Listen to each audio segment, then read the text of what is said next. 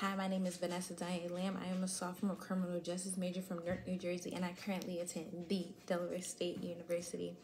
So, being able to pursue my education will benefit me because it will show me that I was just able to do it, that I was able to get this far.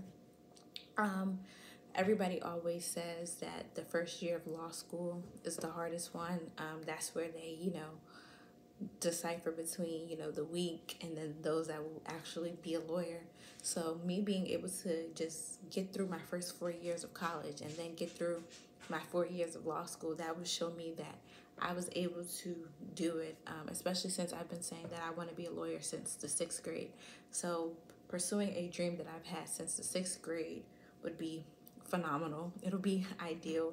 It'll show me that anything I want, I can put my mind to it. Anything I say, I can manifest and I can do. Pursuing my education will help my family because honestly, it'll make them proud of me, especially because I've been saying since the 6th grade that I'm going to be a lawyer. So it'll show them like, wow, we have a lawyer in the family. I don't have any lawyers in my family whatsoever. So for them, they'll be able to say, Vanessa, that's our lawyer daughter, or, my granddaughter Vanessa, she's a lawyer. So it'll give them, that little bragging, right? And also for my dad is waiting. He's patiently waiting for me to graduate so that he can retire. He keeps on telling me, Vanessa, I'm waiting on you. I'm waiting on you. My retirement is based off of you. So when I graduate, my dad is able to retire. So that'll definitely benefit him. It'll just benefit my family. Them being able to say that they're proud of me.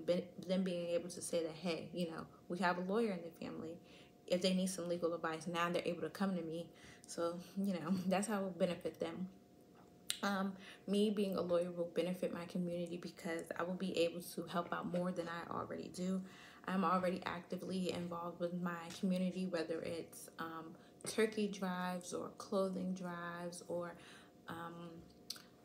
Thanksgiving drives or Christmas drives. I'm extremely involved in my community, but something I have always wanted to do was start my own profit organization.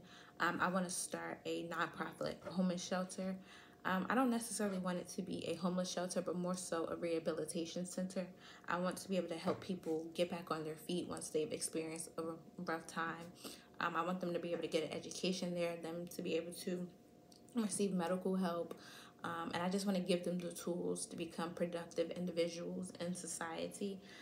So me being able to, pursue my education and get my education will help me be able to create my nonprofit homeless shelter.